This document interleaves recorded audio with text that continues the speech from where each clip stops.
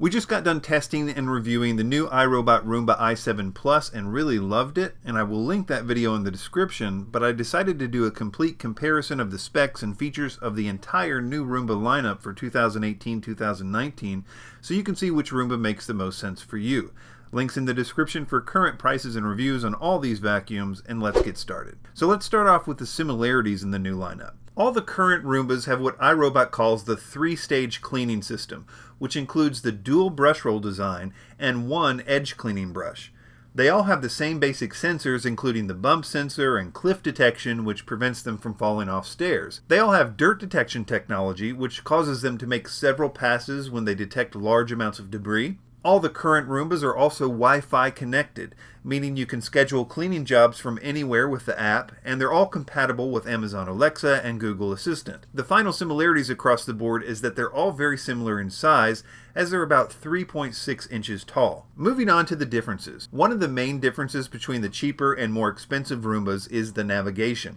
For example, the Roomba 675, 690, and E5 are all more or less random in their navigation, meaning they kind of pinball around randomly to clean, whereas the Roomba 960, i7, and i7 Plus are all smart navigation Roombas, meaning they use a camera to map your home and they clean in more or less efficient straight lines while also navigating around obstacles. There is a slight difference among these smart navigation bots as well, because the i7 and i7 Plus also have the new imprint technology that the 960 does not have.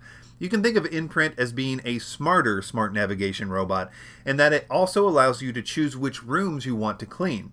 And imprint-equipped Roombas are also much better at remembering the layout of your home, making them bump things less, and making them much more efficient. Another difference is the power of the Roombas. So let's take the 675 and 690 as the baseline for suction and airflow, which are both good cleaning robots and have the same power specs, but the E5 and 960 have 5 times more power than the 600 series, and the i7 and i7 Plus have 10 times more power than the 600 series. There's also a difference in battery life.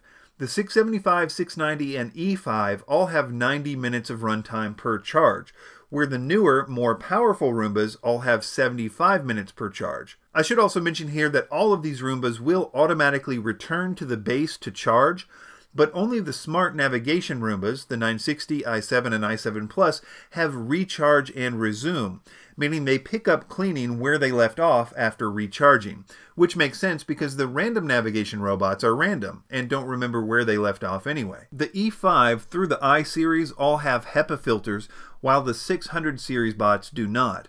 Also, all the Roombas here except for the 675 come with one virtual wall barrier, which can keep the Roomba out of places you don't want it to go. A few quick details about the new i7 series, which by the way took the place of the Roomba 980, which has now been discontinued. The main difference between these two is the clean base, which automatically empties the dirt bin when the Roomba docks with it.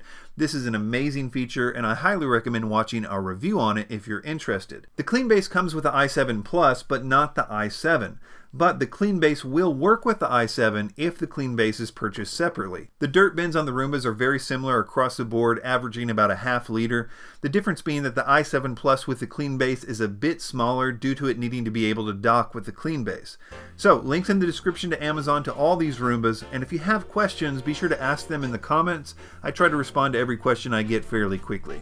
Consider a like or a subscription to Vacuum Wars, and check out our review of the i7 Plus. Thanks for watching.